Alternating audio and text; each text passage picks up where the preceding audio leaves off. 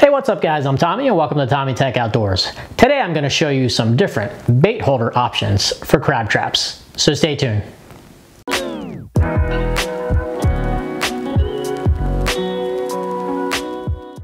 So if you're new to my channel and you like fishing, crabbing, kayaking, boating, or just spending quality time with family and friends outdoors, consider subscribing to my channel by clicking that red subscribe button below and click that notification bell so you know when I upload a new video.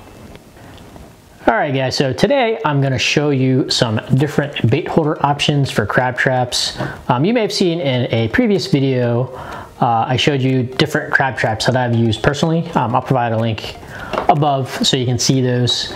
I also showed you another video where I showed you how I rigged a ring trap, and you saw one of the different bait holders that I used in that video. So I'm going to show you the different ones that I use in my different traps, whether it's, you know, ring trap like this one, topless traps, box traps, or whatever. You know, it'll work in pretty much any trap that you use. I'm gonna go ahead and take you guys in closer so you can see the different bait holder options that I use. All right guys, so now I'm gonna show you a couple of bait holder options that I use for crabbing. This is actually in one of my topless traps. The nice thing with this topless trap, this is one of those Bigfoot ones that I mentioned before, is that it's got a really big footprint, so you can put multiple holders in here so you can have quite a bit of bait. You know, one of the first ways you could put bait in here is, you know, using string, but you know, string, it can, you know, take a lot of time actually to tie, you know, your chicken or whatever in here. So these traps actually come with these springs, which these springs actually work okay. Right here you'll see. Usually I would probably try to extend them out a little bit more, because what you do is actually on the spring, you just lift it up and then you would just, you know, slide your chicken neck or whatever in there. So I mean, it works pretty good, but these springs actually do rust over time. As you'll see when I show you some of my older traps, the springs did actually rust out.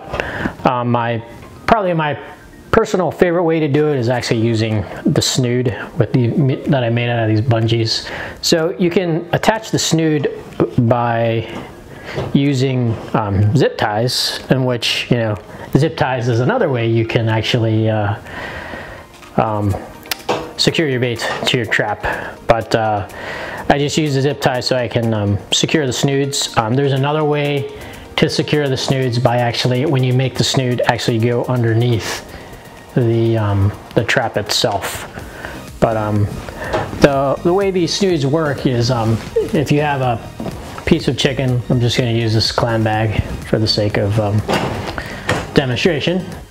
So you just stick it inside of the snood, and then this little snubber right here, the snubber, you just take it here, see if I can not get in the way. Then you just pull it down actually like this. So you just pull the snubber down and that holds it, you know, really well in there. As you can see, I put more than one in here so I can have multiple baits. You could even use the clam bag itself, which is another option. You know, you just take the clam bag, fill it with clams. You could even fill it with whatever, chicken necks, bunker, and then, you know, everything would be in this section of the clam bag, and then you just take snood kind of towards the end of it and snug it down, and then all your bait is in here. So of course you maybe want to turn this so that it's, you know, kind of in the middle somehow, just so the crabs come into the middle of the trap, and when you pull it, you know, they're in the middle, as opposed to like if they're like here on the side, you know, they might get away. So that's how the snood works, and this is actually probably my favorite way to do it. And then the spring again, here I'll show you, since I got the clam bag here. The spring, you just lift it up just like that and then slide it underneath. It's pretty tight, so it'll actually keep it in there pretty good. But like I said, over time, you know, it's gonna rust out if you do crab a lot. So, you know, it holds it in there pretty good. But again, I prefer using, you know, the snoods. These are, I think, 1/8 inch snood. I did some experimentation earlier on with some thicker ones. I think they were like 3/16, which I'll actually show you in my next trap. All right, guys, so here's another one of my traps. As you can see here, I did quite a bit of experimentation. As you can see, this spring right here, this is one of those springs I showed you in the other trap. What I did was I actually stretched it out because the spring was actually getting kind of loose over time. And you can see it's actually rusting now and actually very, very loose, so it actually won't work anymore. And in here you can see I've used the thicker snood as well, or bungee. This actually still works pretty good. It's just, you know, it's thicker. It's a little bit harder to cinch down. So when you cinch this down, it's a little harder, and then to take out the bait, it's actually not that hard to take out, but to cinch it down, it's a little bit harder just because it's a thicker bungee. And you can also see here, I was experimenting with, this is before I had clam bags, this little wire mesh. I was trying to experiment with some bunker because I was cast netting, got a whole bunch of bunker. So I threw some in here, you know, just to see if it made a difference. And the only thing with this wire mesh is that it actually caused a lot more friction in the water. So what would happen is that when I pull it up, you know, just because it has this smaller mesh, it would just be a little bit harder to pull up, or it just felt really heavy.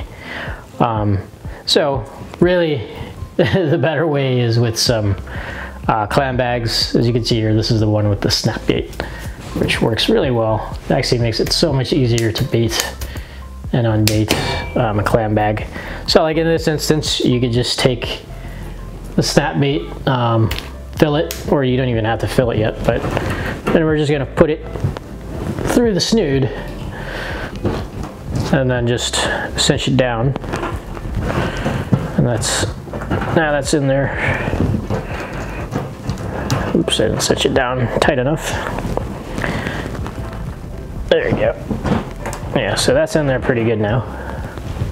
The beauty of the snap bait is, let's say you run out of bait, to easily change your bait, all you gotta do is just open it up, put your bait in, close it, it shuts nicely, and then you know, you're ready to continue crabbing.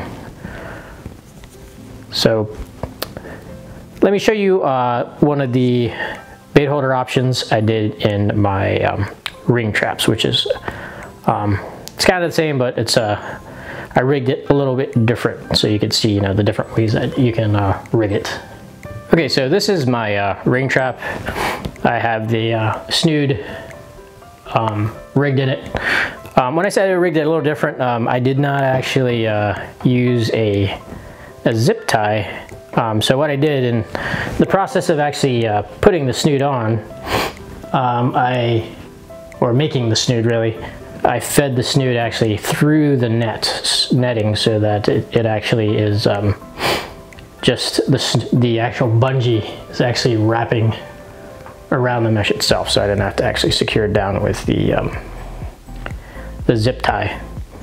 I did actually make a video where I showed you how I set up my ring trap. I show you that a little bit in there, so I'll provide that in a link above, but I'll actually do another video kind of showing more specifics on how to actually make this snood, so stay tuned for that video.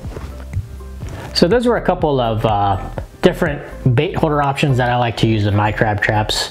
Everybody's gonna have their own personal preference of what they like to use, but for me, I actually prefer using the snood just because it's a little bit easier to you know, to bait and unbait, and then it's also a permanent solution, whereas if you're using something like string, you're gonna have to tie it in, cut it off, or the same thing if you're gonna use like zip ties.